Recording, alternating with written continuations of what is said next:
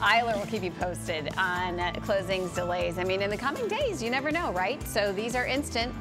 And that's the beauty of iAlert. So as soon as those closings or delays come in, you see them immediately. I'm not anticipating any of that to happen today because it is just rain as we're kicking off your Thursday. We told you about this yesterday, that we would just have the wet early morning drive. We'll get into the rain snow mix a little bit later. And even right now, it's scattered. So some of you are waking up to dry weather. This is going to vary from location to location. So we'll continue to track it for you.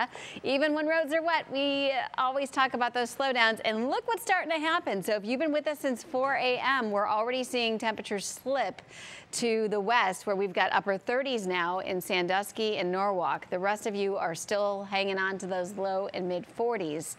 Not for long. Lots of cold air. I mean, winter air, right? Single digits, teens, 20s, 30s. These are all current. And it's kind of impressive when you take a look at that big picture across the region. So we're mixing it up for your Thursday. And by that, we're going to be talking about a mix of rain and snow here before long. It looks like by mid to late morning, we'll start to see that. And then into the afternoon, scattered snow showers. This system moves out and lake effect snow will start to become the story as we head into tonight and your Friday. So with lake effect, obviously you won't all be impacted, but many of you will. In the meantime, as we do take a look at the past few hours, we've had the rain showers, light to moderate in intensity overnight and now into early this morning. So think about that extra time commuting. We're going to check in with Danielle here in just a sec. We'll go hour by hour. As promised on your National Design Mart forecast, this is the view at 8 a.m. It's still mostly rain, a chilly rain at that, but we're seeing that drop into the upper 30s further east at this point.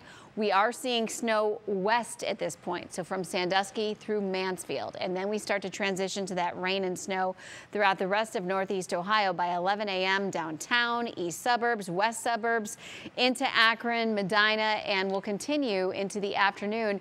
By 5 o'clock, we're seeing the back edge of all of that. And then as we get into tonight, we'll have a lull and let that little lake effect machine rev up, and it will overnight and into tomorrow morning. Look at the view at 4 a.m. We've got lake effect snow bands. So where these bands do set up and persist, we could see some accumulation. We'll be watching that closely for you on your Friday. And of course, getting you to where you need to be safe and sound. We're only talking highs in the 30s tomorrow. Saturday, still looking dry. It's a good one. It's just going to be a cool one with highs in the 40s. 50 Sunday, and most of Sunday looks dry. We'll have a rain shower chance late. And then it's back to that change to snow and really cold next week with snow expected Monday, Tuesday, even into Wednesday.